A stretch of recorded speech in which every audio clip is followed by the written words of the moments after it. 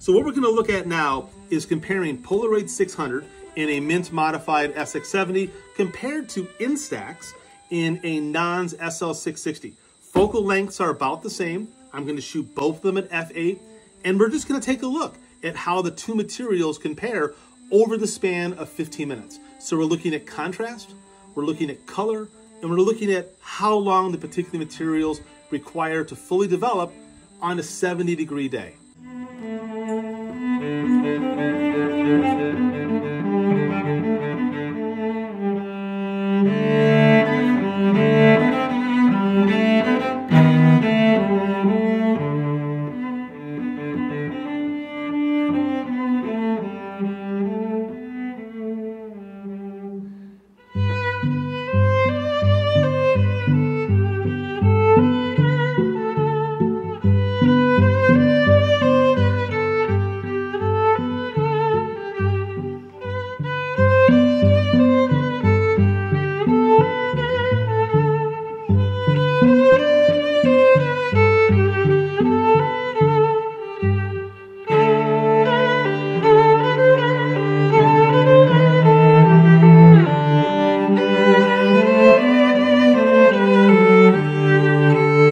So there you have it, 20 minutes. And what do I see now in conclusion?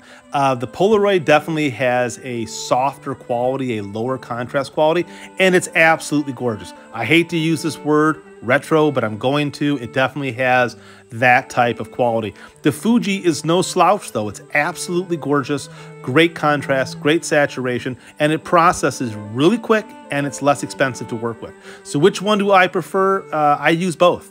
It depends on what I'm doing. The Fuji has a wider range of temperature. As I said, it's less expensive to work with, and you see your results quicker. If I could ask for one thing from Polaroid, it would be to cut their development time for their color materials in half. That would be a huge help because it's getting close. I just wish it processed a little bit faster, and I also wish it had a greater range of temperature that it could work within, but I love both of these materials. Thank you very much for listening.